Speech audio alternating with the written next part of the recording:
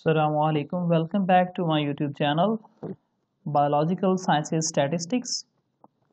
And today we will perform factorial under RCBD, or we can say the blocking in factorial experiment, right? And we will solve an example on SPSS, right? Here we have an example. We have factor A, the filter type with ground clutter. It's a factor A, ground clutter, low, medium and high. It has three different levels. And the factor B, filter type, 1 and 2 levels, and we have blocks, operators, right?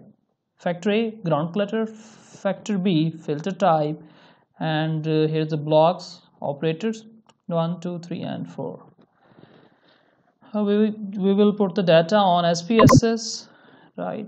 First we describe the variables, the response, then factor A, factor B and the blocks. We can see, I recommend you guys to see my last video on factorial under CRD and 3-factor factorial. You can learn more about the factorial.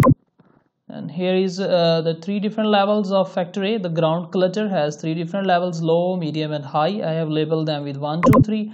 If you want to learn about the labeling of the data, then you have to view my first video on data entry in SPSS, right? And then second factor is filter type. We have 1 and 2 different levels of factor 2, factor B. And then blocking, here is a blocks. We have four different blocks as operators. And it's okay, we select the response in scale, another as nominals. Then we go towards the data view. Here I have entered the data 90, 102, 114 from this example of book Montgomery.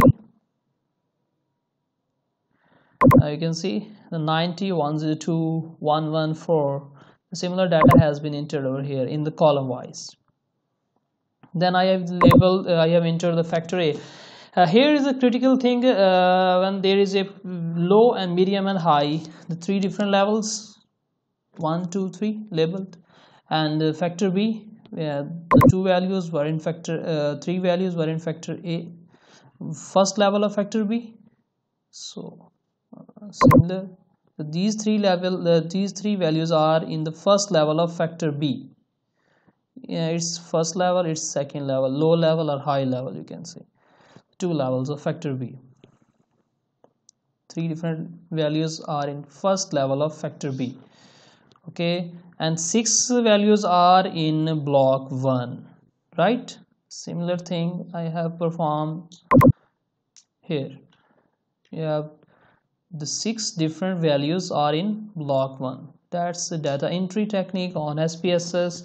If you want to learn more about it, you can see my first video, data entry in SPSS. Then after entering data, we will go towards analyze, then general linear model, univariate, okay, response. Then we take these 3 in fixed factors. Then go towards the model, is a custom.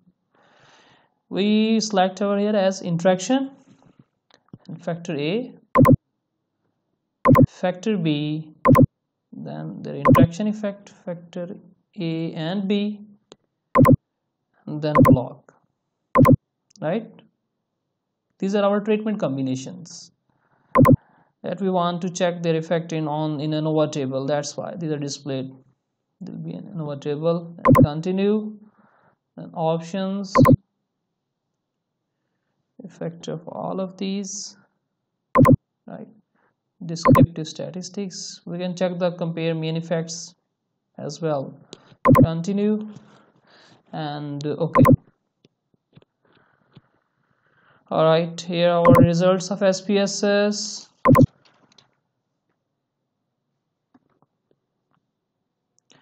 I can compare our results with the Montgomery example to verify our procedure.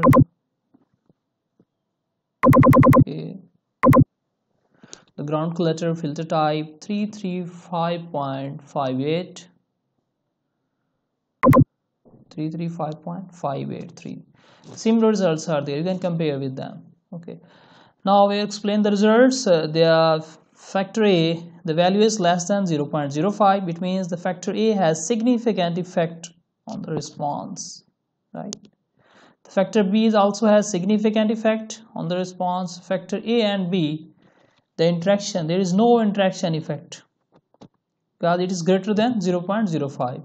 The blocking, it's also a significant effect, but we mainly interpret these three values, factor A, factor B, and their interaction, if we have two factors under RCBD. All right, thank you for watching. I have you have understand the about the experiment analysis, and stay blessed.